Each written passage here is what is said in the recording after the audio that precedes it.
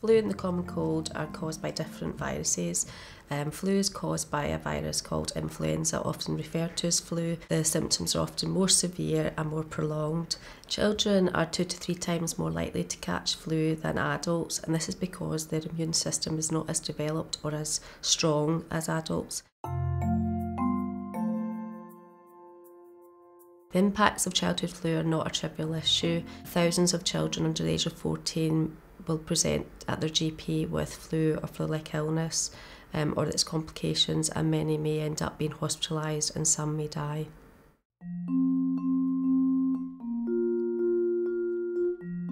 Children should be immunised against flu because it's the best way to protect the child. Children are also very good at spreading flu, so by immunising them, you're preventing transmission onto their friends and family.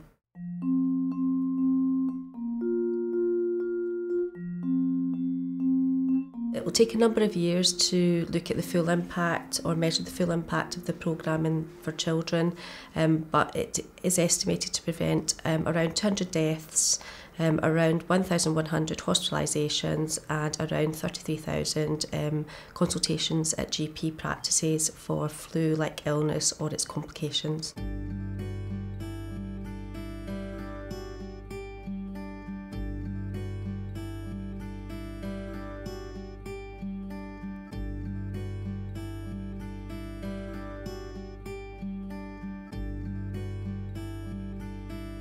The childhood flu immunisation programme for Scotland is a relatively new addition to the childhood immunisation programme overall. So we're fortunate to be able to offer the immunisation to all preschool children from 2 years and above and to all children at primary school.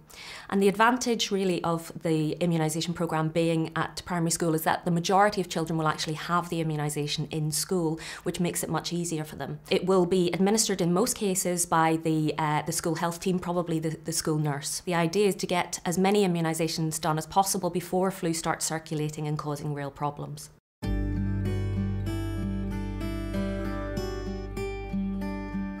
The actual vaccine that's used in the immunisation programme is a weakened form of the real flu virus, so that it's not possible for it to actually cause the symptoms and the serious illness that flu itself causes in people.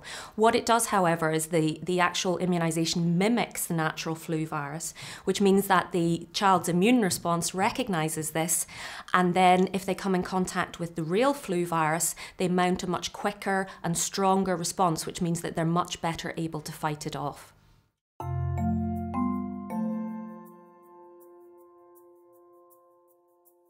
The huge advantage to the flu immunisation programme in Scotland for children is that we're using a different type of vaccine. This one is actually a nasal spray vaccine, so it's not an injection.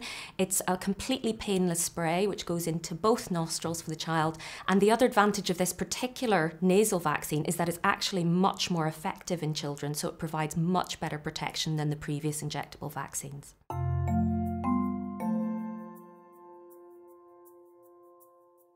It's suitable for the vast majority of children. It's not suitable for all. There's more information in the leaflet that parents will receive from the school and also on the consent form to be able to identify the small number of children for whom the nasal vaccine won't be suitable.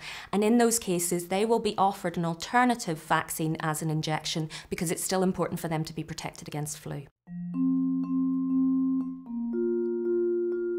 In the vast majority of children, there aren't any side effects from the immunisation. Some of the more common side effects that can happen are very mild, tend to be headache, muscle aches, sometimes a blocked nose or a runny nose. And it's really important to remember that even these minor side effects are so much less serious than getting flu itself.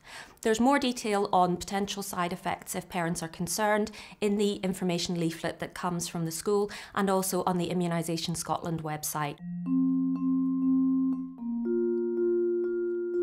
So parents will be contacted by the individual school their child attends and told when they're doing their immunisation sessions. Parents will be sent out an information leaflet which they should read and also a consent form which they will be asked to sign, which will give their consent for their child to have the flu immunisation. And we would really plead with parents to return the consent form as soon as they can and certainly by the closing date to allow the immunisation schedule to take place.